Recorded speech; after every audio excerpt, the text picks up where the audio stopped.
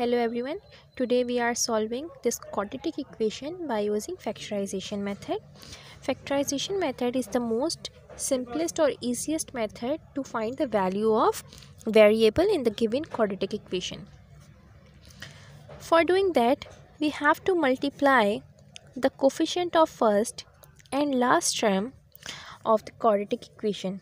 So I have the coefficient 2 and 3 over here, so I have to multiply this 2 and 3, which result as 6. Now what we have to do with this 6, we have to find the factors of this 6. So the factors are 2 into 3 times result as 6. Similarly, 1 into 6 times result as 6. Now what we have to do with these factors, we have to add or subtract the factors. But why we are subtracting or adding the factors? To get middle term. What middle term? Middle term is this one, because we were multiplying the coefficient of first and last term, so the remaining term will be the middle term of the quadratic equation. We will see that over here we have factors 2 and 3. If we will add them, will result 5. Similarly, if we subtract 1 and 6, will result also 5. It doesn't matter either it's plus 5 or minus 5, we will sort it out.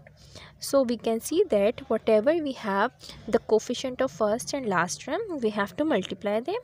Then we have to find the factors, and when we find the factors, we have to add or subtract them to get the middle term.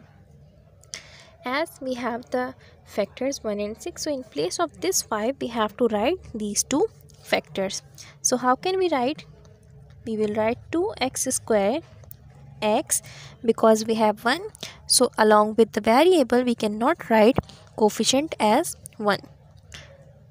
The other factor is 6, so we will write 6x, then minus 3 equals to 0. Now this 5 is having the negative sign. In both of them, 6 is the greater number, so we have to place the negative sign along with that. Now what sign will come with this one? Either the plus or minus. To see what function we want subtraction, because when we subtract 1 from the 6, so we will get 1. So if I will apply a minus sign over here, so that will be minus and minus plus, and that will result as 7, minus 7. So we have to put the plus sign with that, so it will be plus minus and result as minus 5. Now we have to take common of first two and the last two terms. So the common from first two terms are x.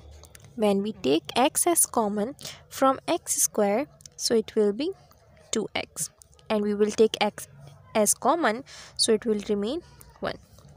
Both terms are negative, so we can take minus sign as common, and both are the multiples of 3, so we will take 3 as common. 6 comes to 2 times in the table of 3, so we will write 2 and x along with that. We will take minus sign as common, so it will remain as plus, and 3 comes at 1's time. Numbers which we will take common will write in one bracket, and as the both brackets are same, that should be must that both brackets should be same. Each variable, their powers, their coefficient and their signs, each and everything inside the bracket will be exactly same, or else you were taking the wrong common, or you can say that you were doing some mistake in taking the factors or applying the sign. So we have 2x plus 1 equals to 0. Both brackets are multiplied to each other and equate to 0, so we have to separate them. X minus 3 equals to 0. On other hand, 2x plus 1 equals to 0. Now over here 0, this minus 3 move to that side, so it will be add it. X equals to 3. We have one value of x, as the equation is quadratic equation, so we will get two values of x. So for the other one, 2x is equals to 0. This one moves to that side, so it will be minus 1.